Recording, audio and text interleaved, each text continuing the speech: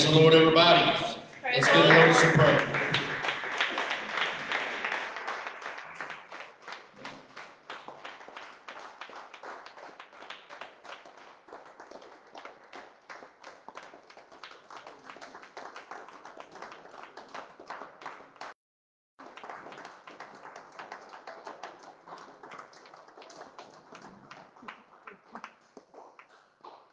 All right, glad to hear on this night. So we're going to start this thing off with Pastor Corey's and Shelby's baby.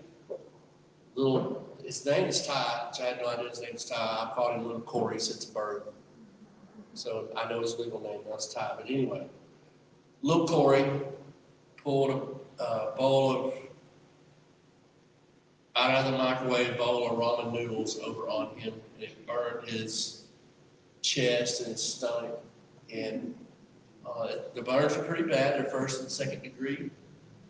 Luckily not third, so they did take him to the Shriners Hospital in Galveston. Everything's going fine, but we do want to shower that family in your prayers. Like right now, we want to lift them up. Okay, so let's do that.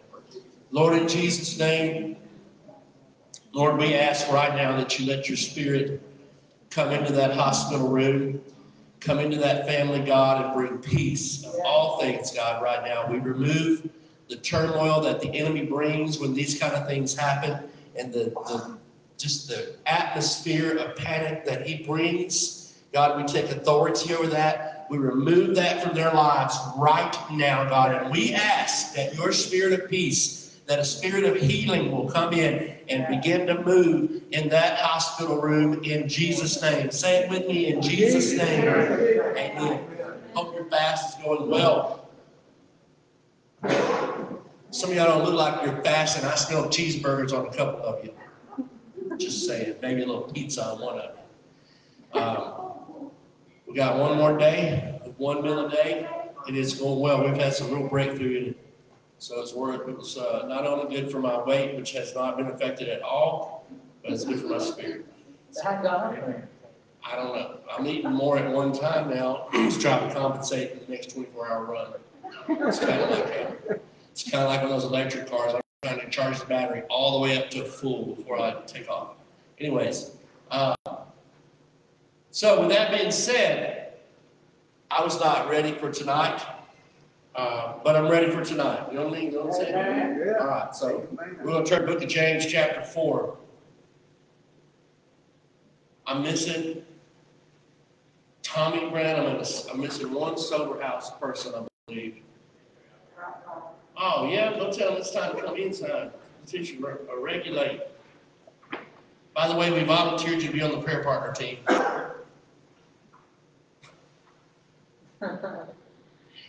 It's going to be great.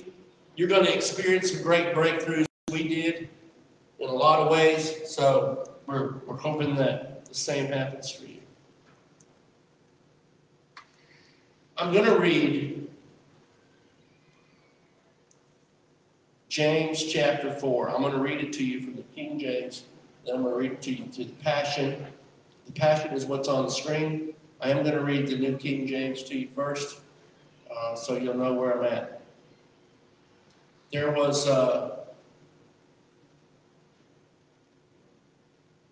there's some old things I'm going to brush up on in this Bible study. I'm going to come back to this scripture, but we're going to read it first, and I want it to, since it's fast time, I want that to marinate, kind of like a big steak. Okay? All right, here we go. Where you can thank Tommy for this Bible study. He was the made-for-TV movie based on a true story here. James chapter 4, verse 1. Where do wars and fights come from among you?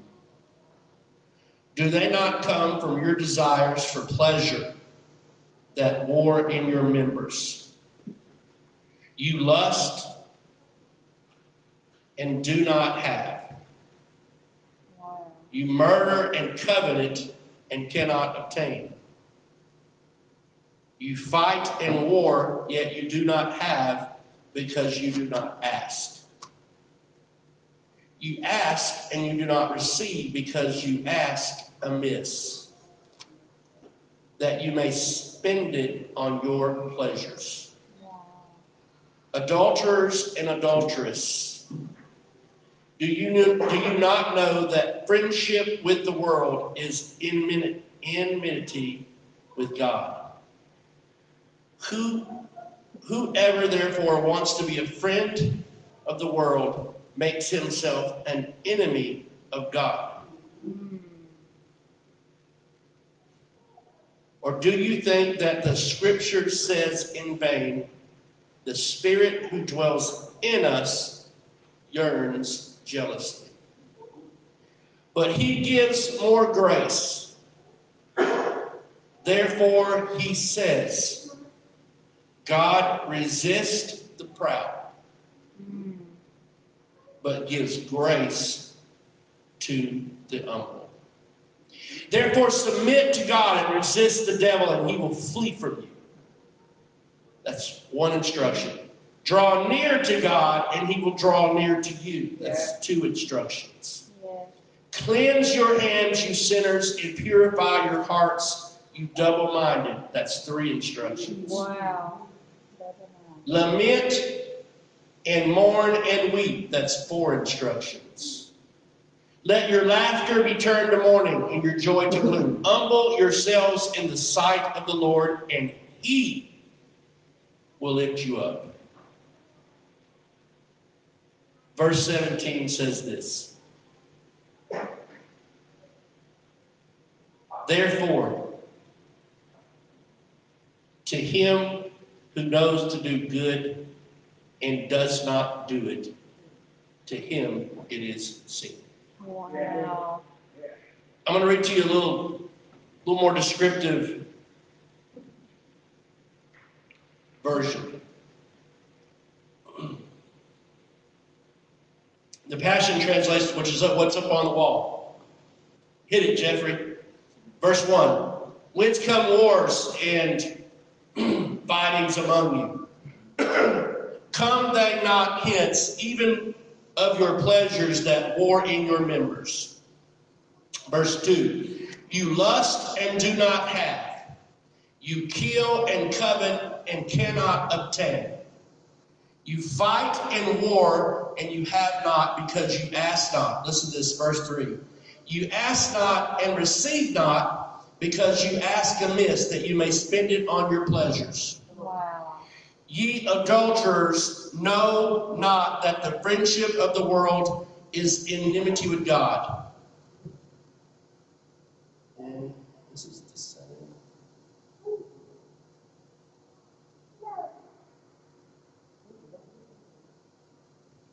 Sorry, I lost my spot. Whosoever therefore would be a friend of the world, maketh himself an enemy of God. Or think ye that the Scripture speaketh in vain? Doth the Spirit which he made to dwell in us long ago unto envy? But he that giveth grace, more grace. Wherefore the Scripture said, God resists the proud, but give grace to the humble.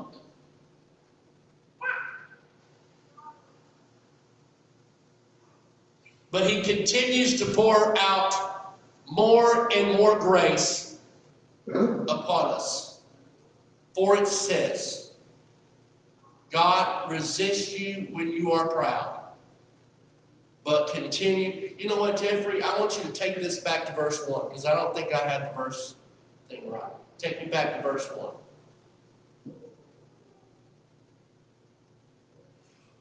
What is the cause of your conflicts and quarrels with each other? Doesn't the battle begin inside of you as you fight to have your own way and fulfill your own desires? This already stings. Keep going, Jeffrey. You jealously want what others have, so you begin to see yourself as better than others. You scheme with envy and harm others. Wow. To selfishly obtain what you crave. That's why you quarrel and fight. Wow. And all the time you don't obtain what you want because you won't ask God for it.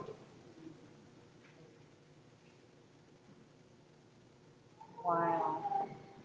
And if you ask, you won't receive, or you're asking with corrupt motives and seeking only to fulfill your own selfish desires.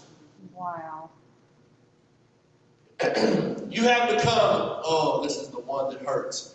You have become spiritual adulterers who are having an affair, an unholy relationship with the world. We cheat on God. Wow. Don't you know that flirting with the world,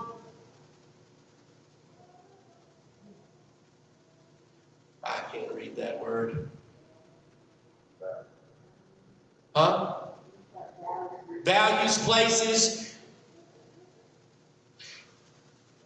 Flirting with the world's values places you at odds with God. Whoever chooses to be the world's friend makes himself God's enemy. Next.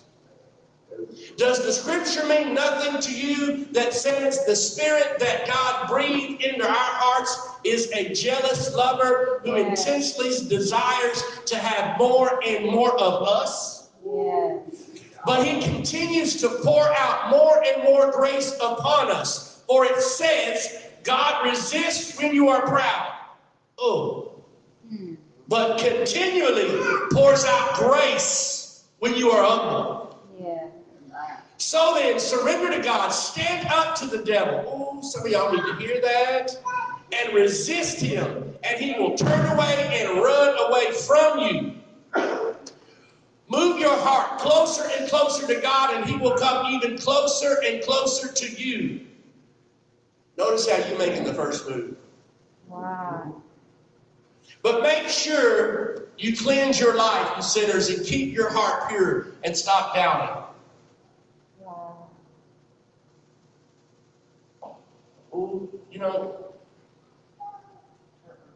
some preachers wouldn't even read this because they like, I don't want people to feel like, man, I don't want them to feel this kind of way. I'm going to read this to you. Feel the pain of your sin.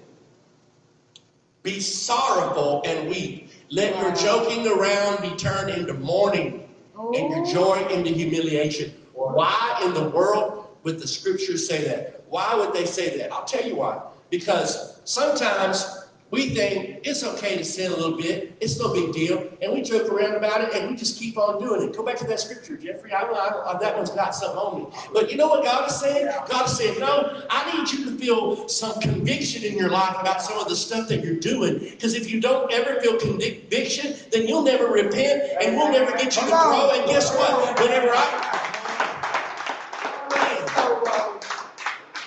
stop joking around. Let it be turning, mourn a little bit. Feel some humiliation for what you're doing in your life, for the sins that you're committing, just living freely. I'm going to finish reading the scripture. Jeffrey, go ahead. I'm getting ahead of my own self. Be willing to be made low. Wow. Wow. Man, that's a mic dropper there. That word after be. Some of the problem is we want to be elevated, but we don't want to be willing to be made low. Right. Like we don't want to get humiliated or broken for our sin, but we want to get elevated to the platform where We want what we want. be willing to be made low before the Lord, and he will exalt you. Next. I'm going to put this one in there. This is a bonus round. Dear friends, as part of God's family, this is a text straight from Jesus, bro. Never speak against another family member. For when you slander a brother or a sister, you violate God's law of love. Amen.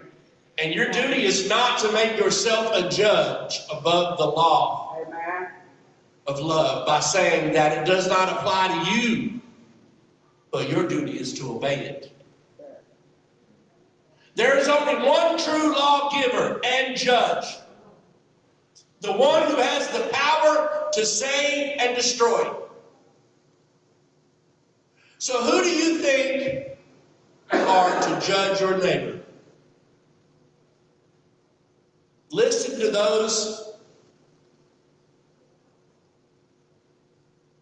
what is that word? Listen to those who are boasting today or tomorrow. We will go to another city and spend some time and go into the business and make heaps of profits. But you don't have a clue what to do, what tomorrow may bring. For your fleeting life is but a warm breath of air that is visible in the cold only for a minute and then vanishes. Instead, you should say, our tomorrows are in the Lord's hands. And if He is willing, we will live life to its fullest and do this or that.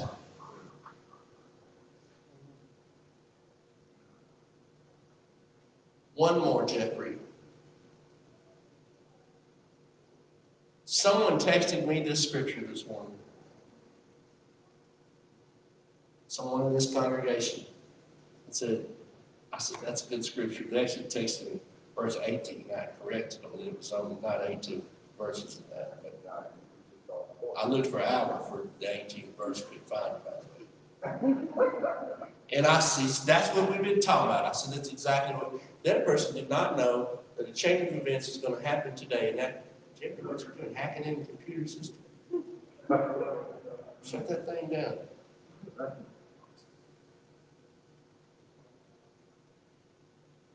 Oh, yeah. There you go. So, here it is. So, if you know of an opportunity to do the right thing today, yet you refrain from doing it, you are guilty of sin. Wow. That's good stuff, man. Take it back to verse 1 and let's pray. Lord, in Jesus' name, that you would anoint me, God, to carry your word, do what you asked me to do tonight, Lord. You are good. We need your anointing. I need your anointing. I cannot teach something I haven't even read without your help. Let us receive it in Jesus' name. Amen. Receive it. Hey, you know,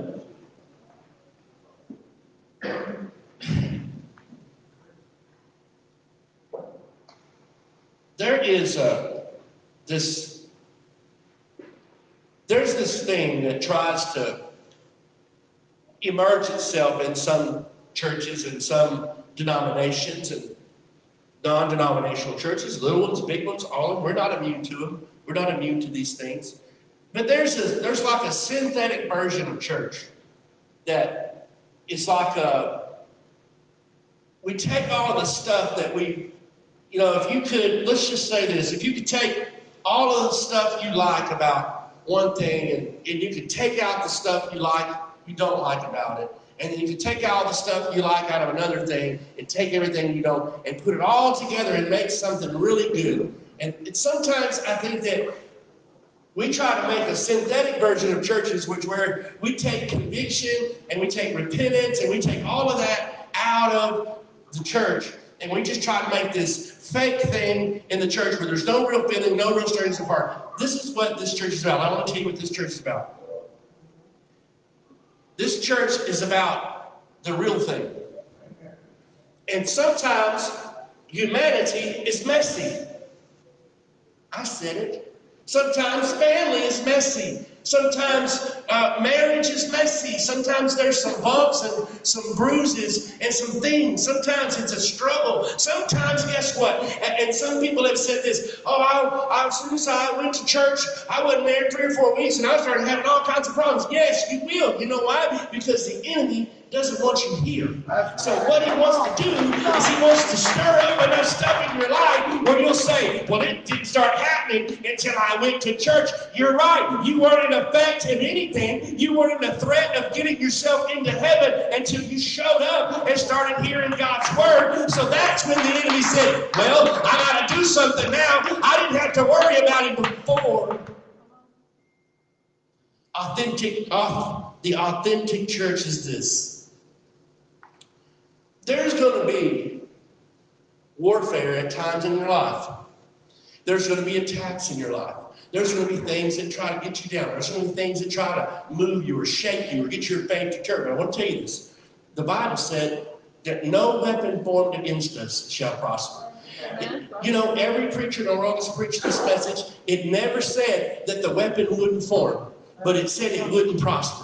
I want to tell somebody tonight before we get started, don't look at the weapon. It's going to form. Don't worry about what the devil is building over there to destroy you. Don't worry about what it looks like over there on the other side. He built a big old bazooka and he's like, I'm going to shoot you with it. And every day he works on it until you, as soon as I get this thing, one more time in your marriage and I'm going to blow this thing up. One more time in your finances and I'm going to destroy it. You can form it all you want. This word said it ain't going to prosper. Amen. I want to get into this Bible study now. And I want to say this. There's a young kid in this church. The family is new. His name is Bud. All right? Uncle Bud. I think that's a nickname, I'm pretty sure, because he's way too young to be an uncle. He's probably that tall. Little curly blonde-headed kid. You've seen him running around the church. Sweet as he could be. Always got on cowboy boots. After Sunday's sermon,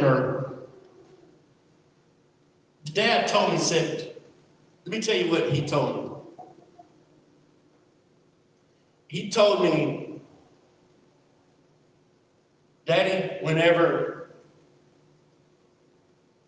you're drinking that beer, Jesus gets further and further away from you. Or you get further and further away from him. And when you quit drinking it, he got closer and closer and closer to you. And the little boy, I don't remember the exact story, but the end part of the story was this. And Jesus gives you a bunch of chances, and he keeps coming back to check on you. He keeps coming back to see you. But he won't keep coming back forever. And the dad said, this has really happened. Who told you that, son? And he said, Jesus told me in my head to tell you. Oh my God. I don't want y'all to get that wrong idea. There is no such thing as greasy grace.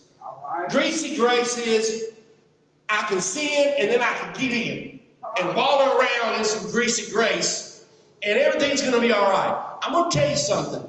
I don't believe that. I don't believe it with anything in me.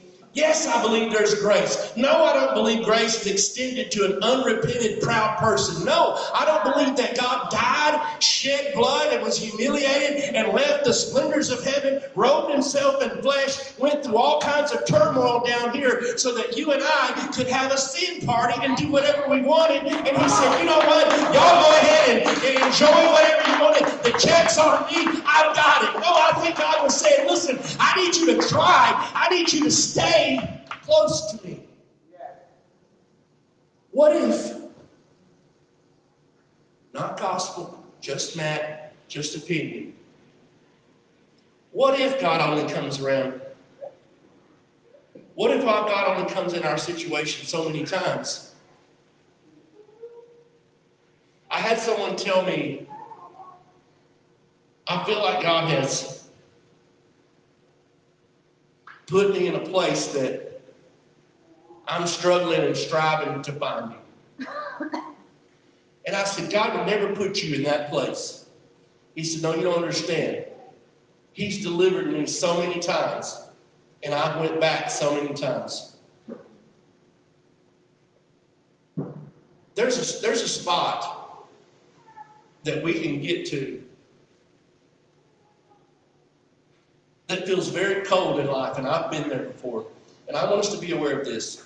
If there's things in your life that are wrong, give them to God. Amen. Let Him work on them. Like while His grace is here, while His presence is here, while you're feeling His Spirit minister to you. Some people get mad at conviction. I get glad at conviction because I'm like, you know what? At least God is still here with me. And He's still saying, son, get this right in your life. You know, it's like, I feel like if I did do something and I didn't feel bad about it, eventually, then I would start to be really, really, really worried because I was thinking, wait a minute, Dad's not watching no more. He doesn't care where I go. Maybe He's done said, you know what? I've been to your place 4 or 5 or 10 or 20 or 30 or 1,000 times, but you keep going back to the same old thing. So why don't you just let me know when you're finished doing whatever you're going to do, and then I'll come, I want to preach this morning or this evening. I want to tell you that I believe we've got to stay in a place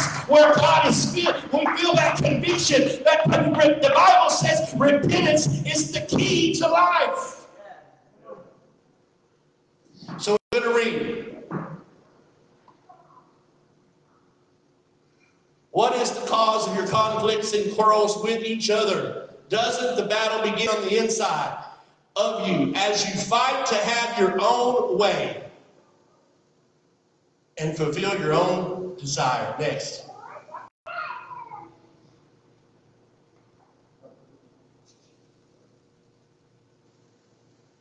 You jealously want what others have, so you begin to see yourself as better than others. What causes us to do that as Christians?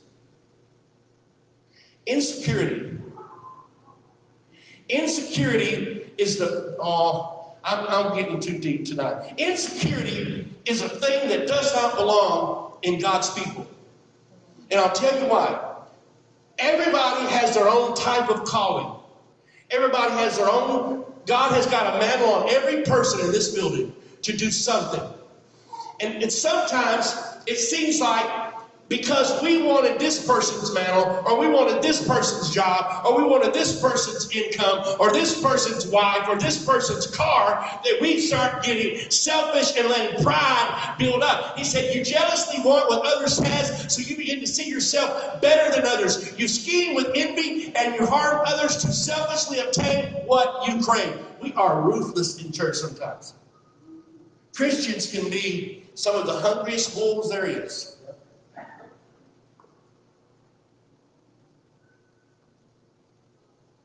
That's why you quarrel and fight among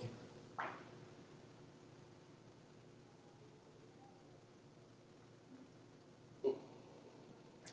Maybe 2021's church is a church to see who can look the coolest and who can have the most.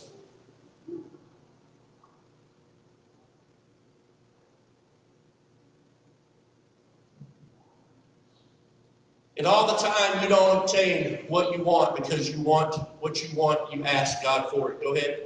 You will not ask God for it. And if you ask, you won't receive it, for you're asking with corrupt motives, seeking only to fulfill. Just leave it there. Just leave that one there for a minute. Seeking only to fulfill your own selfish desires. What does that mean? If you ask, you will not receive it. Wait, I thought the Bible said, ask and you shall receive. Knock and it shall be opened. Seek it. I know it says that in there. I can go find it.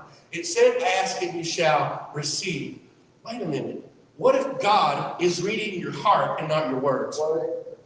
What if when you asking God for something, like He's not hearing a word you're saying, He's reading every emotion and motive that's coming out of your heart. And we're saying, well, God, why don't I have it yet? Maybe, well, God's not, I've heard Him say, God's not answering you. I've asked Him 100 times, He ain't answering me no more. I don't want to do kicking rocks down the road. Maybe what your words are saying and what your heart is saying is two different things. So God's saying no, in accordance to your heart, not your mouth.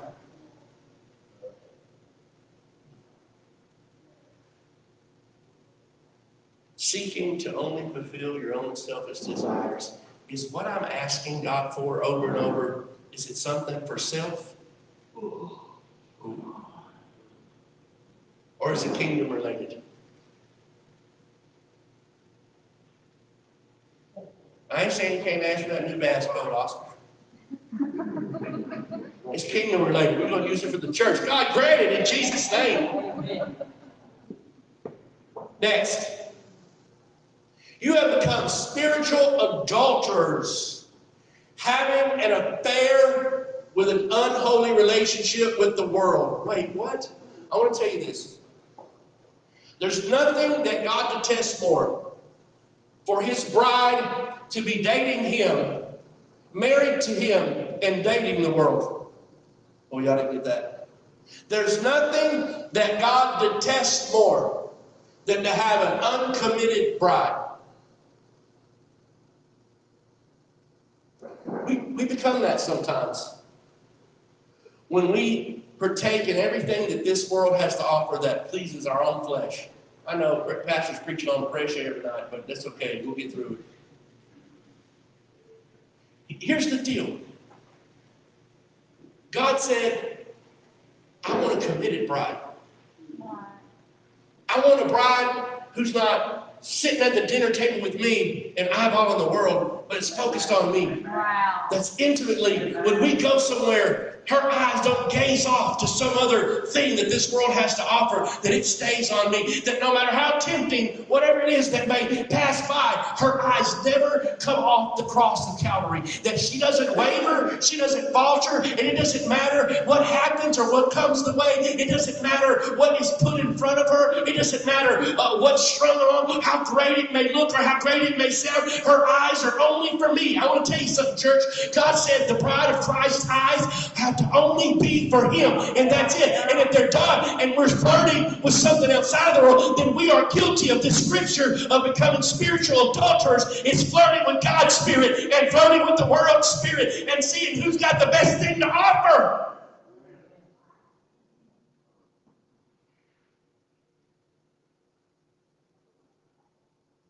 I think for what we're asking for as a church, as a people, that we have to be that committed. Well, I want to say this for a minute. You need to have as much commitment in your life as what you're asking for. Uh-oh. If you're asking for big things, you better have big commitment. If you're asking for big things, you better have big consecration. Oh, that word's horrible. If you're asking for big things, you better have big faith. If you're asking for big things, you better have a big prayer life. If you're asking for big things, you better have a big worship with you. I believe this. God will not bless us more than our character.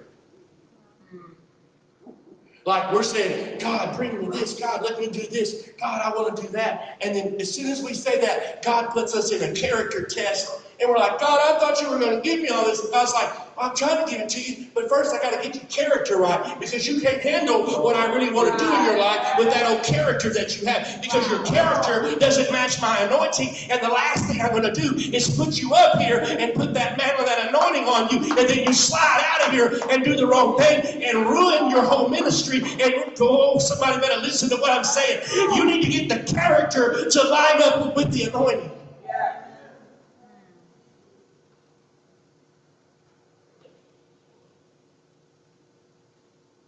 Don't you know that flirting with the world's values places you at odds with God? What's the world's values?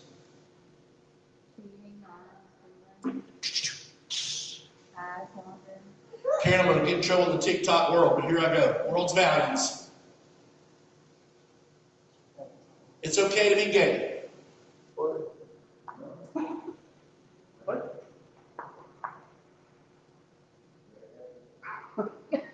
It's okay for the preachers, churches to marry two people of the same sex. Thank God, I pledge allegiance Okay, good. Well, the world's values. It's okay if you still drink and get drunk a little bit. It's okay. You can still be in the ministry. You can still do whatever you want to do. It's just a little beer. They drink wine in the Bible, remember?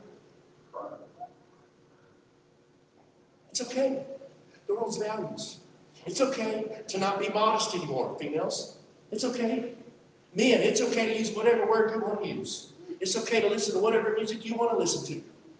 It's okay to do anything that you, pastor's all I'm in the middle of people's lives right now, but I'll be all right. It's going to be okay. We're going to get through this together.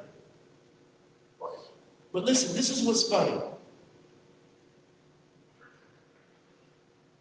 If we accept those values and we start saying, well, the only way we're really going to be with the new 2021 is if we get with some of these values, Pastor, and we negotiate some of these things and say, hey, what about this one? It's not that bad.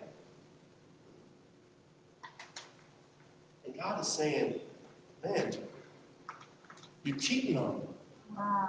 Like you told me that you would be holy, for I am holy, for that's what I said. The word said, be ye holy, for I am holy. You told me that you would be faithful. You told me, you said, if I walk with you, you'll walk with me. And now the world comes by and offers you a little bit of advancement if you'll accept their values. Right. Come on. And now you become a spiritual adulterer and you can't understand why I've left and it's Ichabod and my glory has departed. Wow. Ooh. Wow. I want to make sure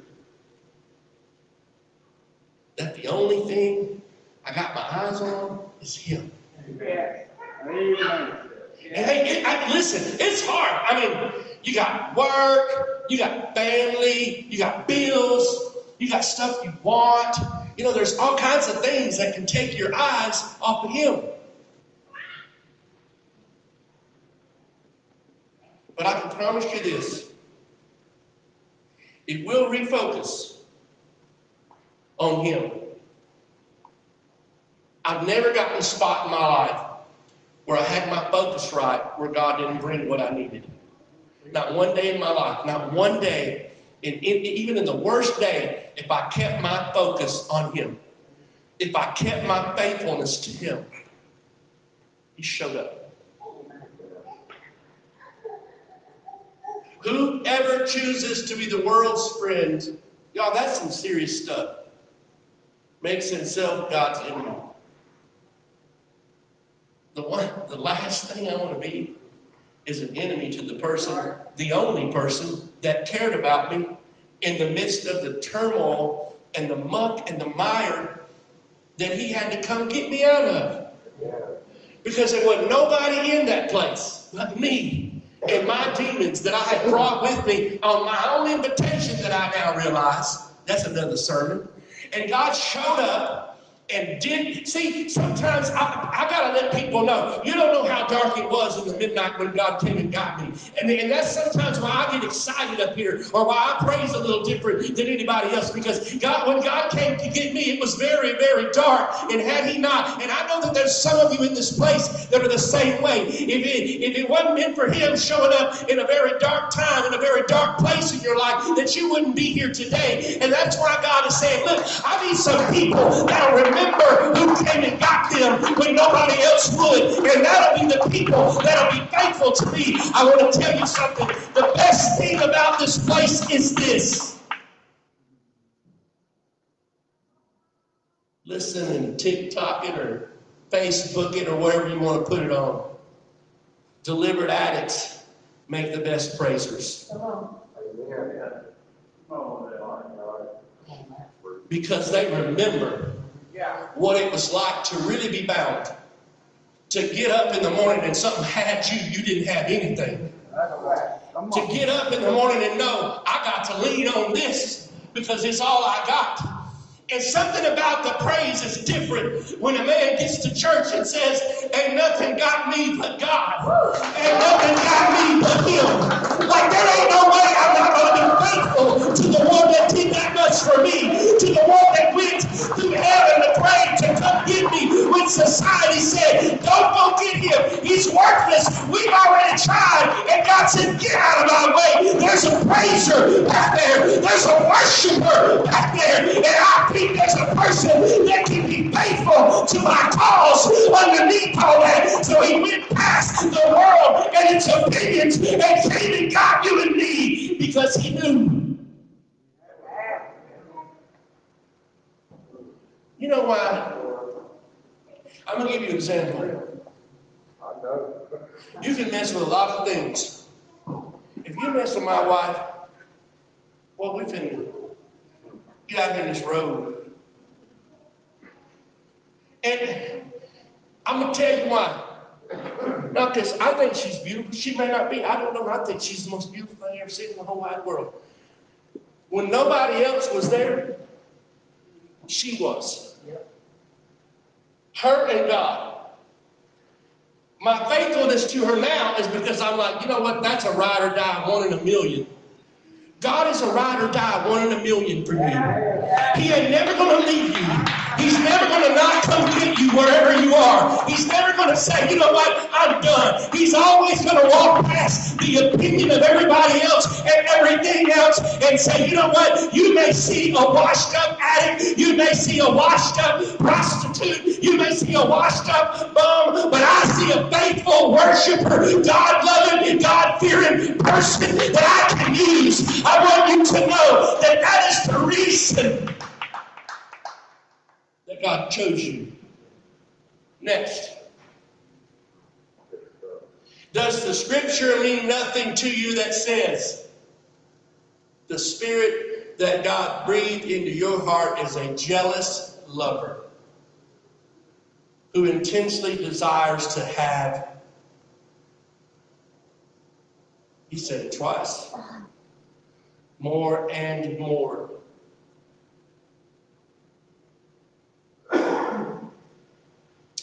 We have this problem sometimes.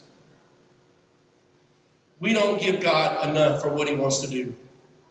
We think, okay, God did this little thing, and that's it. And God said, wait, I want to do more for you.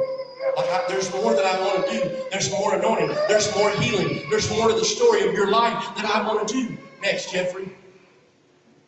But it continues to pour out more and more grace. There's the two words again. Guess what? For it says, you want to find a good way to not be living in the grace of God?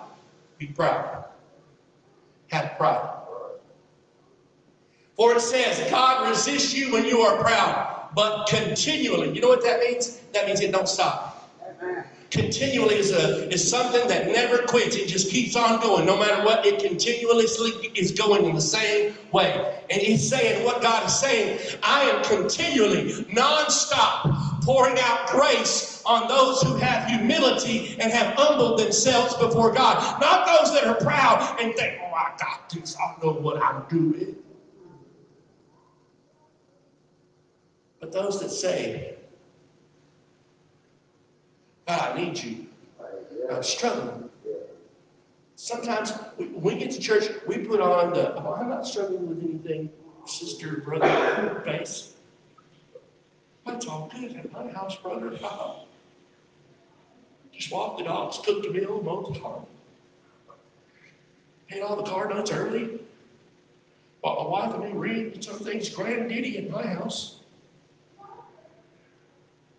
God is saying, no, I need you to bear your pain. I need you to open up and let me in. Because if you don't, I can't fix it. And if you keep walking around with it, it's going to turn into resentment. And you're going to wind up being a synthetic version of a Christian and not an authentic version because you never went to the doctor correctly. Next.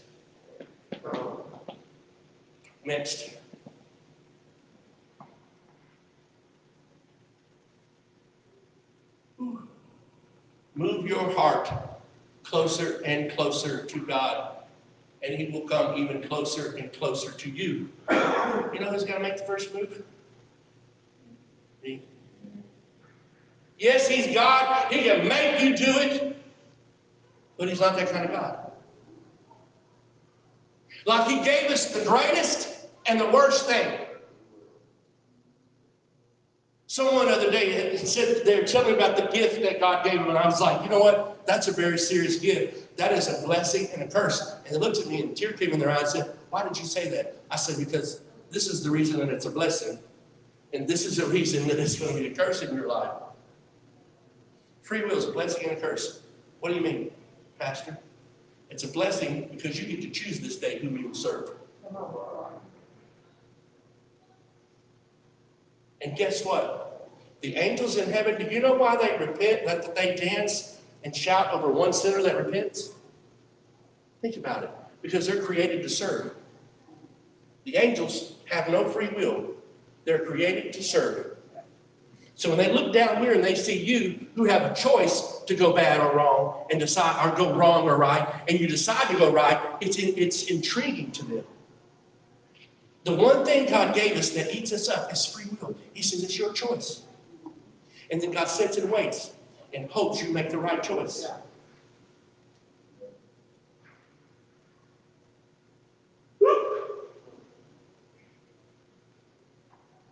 Even closer to you. But make sure you cleanse your life, you sinners, and keep your hearts pure and stop doubting. Wait, what? Is that word at the end? What is doubt? Unbelief. What does the Bible say about not having faith? What does the Bible say about faith? Huh? Faith without works is dead. I'm looking for another one. Very good. I'm looking for another one. Do you want to be pleasing to God?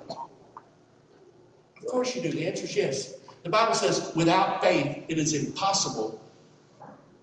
Wait a minute. He said, without faith, it is impossible to please Him. Doubt is lack of faith. When you have doubt in your life about a situation, it's impossible for you to be pleasing God in that situation. Next, Jeffrey.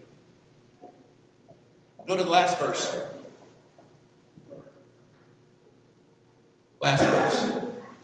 So if you know of an opportunity to do the right thing today, yet you refrain from doing it, you're guilty of sin. What does that mean? Be obedient. The Bible says to him, in this version, listen to this one. Therefore, to him who knows to do good and does not do it, to him it is sin. That kind of sheds some light on things, because there may or may not be some things in your life that you know you shouldn't do it and you're doing it anyway, and the Bible's telling you clearly that's a sin. And you're like, it's not really a sin, per se. But I'm going to tell you what, our free will, I call him Willie, what he'll do, he'll negotiate it with you and try to make you think, well, is it really a sin? The devil, when he came to Jesus, he said, if you really are the Son of Man, turn these breads into stone. And he tried to negotiate and turn things around and tempt God. The enemy in your life would love to negotiate with you in your free will and tell you, it's not really sin. And in your heart, you know that James 4:17 is telling you, to him, to know to do it right and does not, it is sin. Let's stand.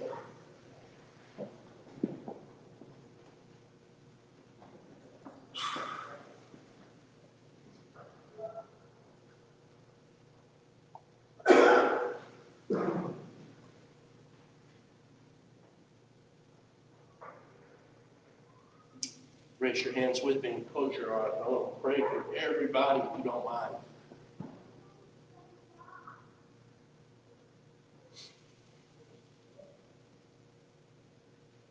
God, we need to make sure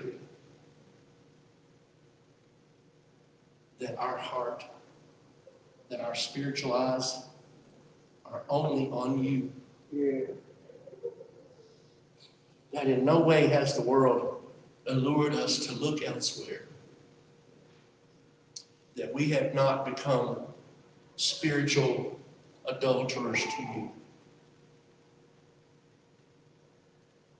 That we are not using our freedom to negotiate to sin.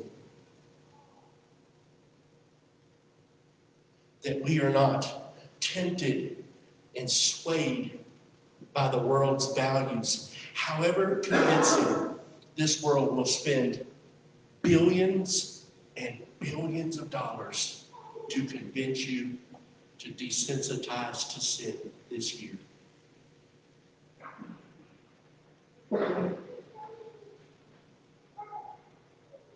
Jesus, in your name, let us be certain, God. Let us start at the head. Let us start here and flow out into this crowd, God. Let us be certain of our calling. Let us be certain of our faithfulness to you. Let us be certain that our eyes are focused on you, God, and that we're loyal to you, and that we're dedicated to you, and that we're faithful to you, God. It doesn't mean that we have to be perfect. It just means that we have to be repentant. Repentance is the key. That if we walk around with this sin and continue to justify that that sin is okay, then that sin begins to take root and join us and abide in our life. And then it's so hard to get out because we don't even realize it's sin anymore. It's just something that we live with every day. It's something that we've become accustomed to. God, we need to break that mentality right now. Anything that's in our life that is sin, God, we need to get under the blood and be repentant and get it out of our life. Because you are trying to progress families forward. You are trying to bring men and women forward. You are trying to bring people from one level to the next. And God, your word is telling me to tell the people it's time for the next step. Guess what? In the next step, something has to fall off your life right now. Maybe it's anger. Maybe it's frustration. Maybe it's addiction. Maybe no telling what it may be. And nobody in this place has to know but you and God. But God is saying right now, in order for you to make it to the next step, to elevate to the next point of your life, I need this to fall off of you tonight. I need you to be able to say, God, I don't want it anymore. I need to get rid of it. I need it to fall. Now, I got to a point where it's become so heavy that I can't even carry it. It was just this small thing, but I've entertained it so much that it's become this massive consumption of my life. Fall off in the name of Jesus. Release.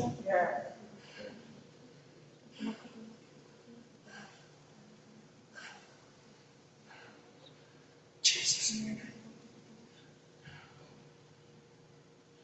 Some of you are carrying things that are driving you close to sin. It's deep-rooted. And God is saying, it's time for you to take the next step. And I want to get this out of your life. Will you release it? Listen, I feel the Holy Ghost saying, I'm not going to take it. They're going to have to release it. Once they release it, I'll handle it. But when you still got your hands on it, I'm not going to touch it. I've been telling you over and over again to release it. I'm telling you tonight, release it. Get rid of it. Say, I don't want it anymore. And let God handle it right now in this place. Jesus, in your name. I declare freedom to the captives. Good news, the gospel of power and freedom in this house. The ability to repent and let your blood flow on our life. But God, right now, there's people going to get loose in this place.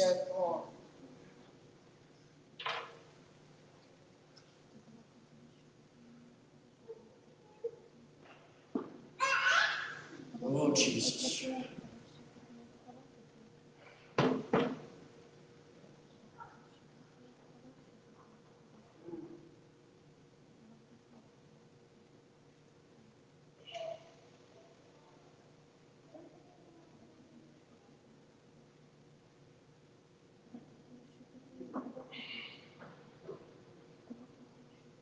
I want to say this, I don't know who it's for. There's a difference between repentance and confession.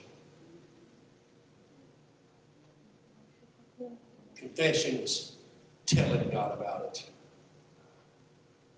Repentance is giving it to God and changing it. Yeah. Lord, in your name, we love you. We thank you tonight for your word, God. We thank you for your presence in this building right now. We give you all the glory and all the praise. In Jesus' name, let's give the Lord some praise.